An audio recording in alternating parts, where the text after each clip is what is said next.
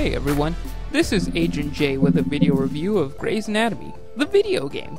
Always check the subtitle, that's how you know it's a game and not a TV show. Anyway, you know how every once in a while a video game comes around that's based on a TV show and you find yourself pleasantly surprised by how good the game is? Yeah, that's not what's happening here. You see folks, what you have here, like many a game based on a TV show, is a cheap attempt to cash in on the show's fame by fooling some uninformed old person into mistakenly buying it. Though, if that's what Ubisoft was going for, then they definitely succeeded.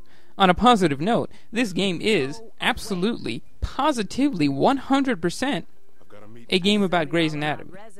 Trying to say something positive beyond that, though, well, that's when things get a little fuzzy. Okay, here's a plus. If you're a fan of Grey's Anatomy, the story feels like it would fit in comfortably with the show. The game is split up into several episodes that make up a small story arc that seems to me to be right in line with what the show's normal themes are. Not that I've ever watched the show. Now, the bad side. The game itself is just a long series of mini-games, mainly used to advance the storyline. In fact, the games themselves feel almost like an afterthought, as if the developers set out to make a creepy-looking, computer-generated Grey's Anatomy movie, but halfway through they decided to make it a game instead. The mini-games are clunky and fairly unfun, and they often feel shoehorned into the scenes. And what kind of minigames are they? Well, let me put it this way. About 95% of the minigames can fit into one of two categories. Either they're horrifically disturbing, no, oh no, what is that? What is that? Oh no, don't put that in the baby. I'm not sure I'm enjoying this at all. Or they're completely inane. How should I get Derek's attention?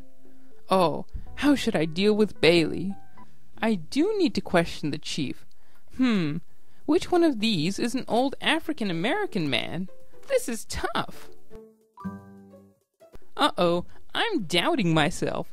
Get away, sadness clouds. Get away! Yeah, you get the point. And the brilliant thing about these games? There aren't even that many. Over the 6 or so hours it takes you to complete this whole game, you basically get variants of about 10 different minigames.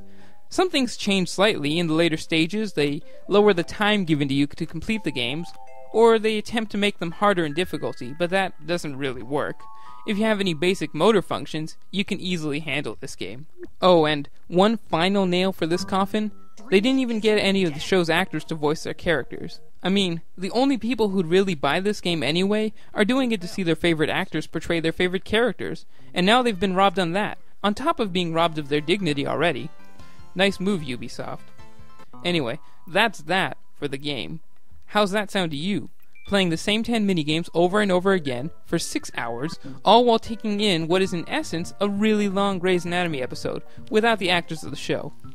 Yeah, the things I do for Gamers Daily. Grey's Anatomy, the video game. Being a good surgeon is about being open to the unexpected. Gets a 1 out of 10. Visit GamersDaily.us for more reviews of mainstream and independent games. Join us on Twitter at GamersDaily. And if you have anything bad to say, visit the exit right behind you.